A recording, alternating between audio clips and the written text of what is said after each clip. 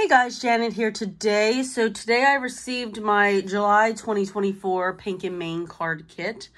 This is the only the second box I've gotten in the subscription, because I think I started it last month in June because I liked the ocean one. I debated on whether to get this one because they do show at the beginning of the month what the kit's going to be on their YouTube channel. And it is cute, but I'm just not needing any more card kits right now. So I don't know that I'm going to keep this one long term.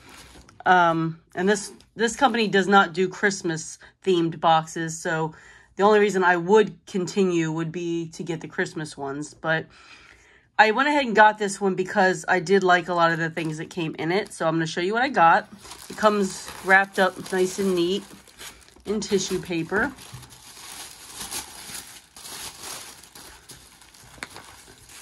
And I do enjoy these kits, so don't get me wrong, I like them.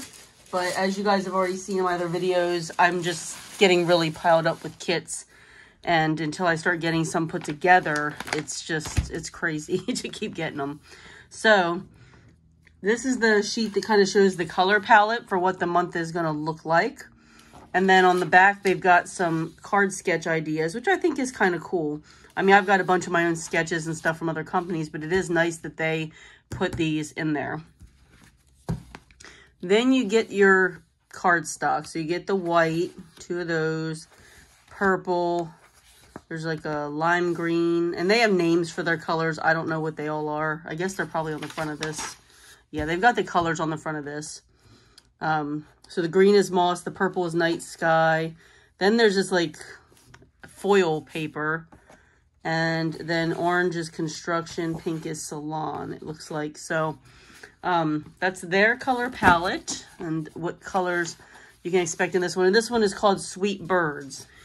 And one reason I thought about not getting this kit was because I just got some Queen & Company shakers that were bird themed. So I didn't really feel like I needed any more bird themed stuff. But I like some of the stamp sets and stuff that came in here. So you get your mesh envelope, and then here's one of the stamp sets. I really just like the sayings on it. I didn't get a chance to really compare it to the stamps that came in my Queen & Company kit to see if I'm getting a lot of duplicates. But it says, "I'd go out on a limb for you." I really like that one. "You make my heart flutter." "There's always a place on my branch for you." "Miss you, tweet friend."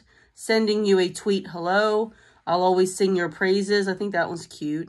"Hope your birthday is tweet." "Singing you a birthday melody." "Have a tweet day." "Thinking of you," and "thank you." So I thought that was a really cute stamp set. So I liked that. And I also really liked this one. So it's got your basic sentiments on it. "Congratulations," "Happy birthday," "With sympathy," "Just a note," "Thank you," "Get well soon," "Happy anniversary," "Welcome little one," and "Hello sweet friend."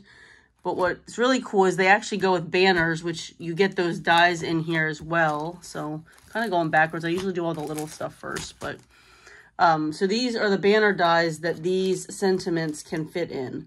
So I kind of thought that was neat. It's got a lot of little flowers and leaves and stuff. I already have some dies that are similar in pattern and probably even size of these. But I did think that I liked the stamp sets enough. And the paper pad's cute. The dies are all cute too. Again, I don't know. I don't know how long I'm going to do this one. And I'm, like I said, I'm going to cycle through a whole year with my Stamps of Life ones because I know they do Christmas ones. So, but this is what the banners look like and what all the little flowers and twigs and stuff look like. So it is cute. The question is just, do I need it? And then this is what these birds look like. So these are bird dies, which again, I think are cute. But the more I do craft, the more I find that the odds of me putting together all these little pieces and doing all the paper piecing is slim to none. I don't tend to grab for those dies very often that I do have like that. I love the finished look. Like, I love the way that these are, but I don't know. I don't know if I'm going to end up putting them together or not. We'll see. All right, and then you get these like white, they're not really gems. They're not rhinestones necessarily. They're not like, I guess they're calling them gems. They're not rhinestones. They're not super blingy, but they're just kind of like a white and then when the light hits the different faceted sides, it does make a little bit of a shine. So I don't think the camera really picks that up, but that's that. There's some twine. I really don't need any more twine ever again, but it did come with twine. And then it came with some iridescent sequin mix, which I think is really pretty. And they're like those flat sequins without the holes in them. I kind of like those.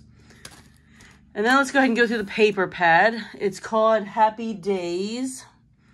It is very bright and cheerful. It's kind of springy looking.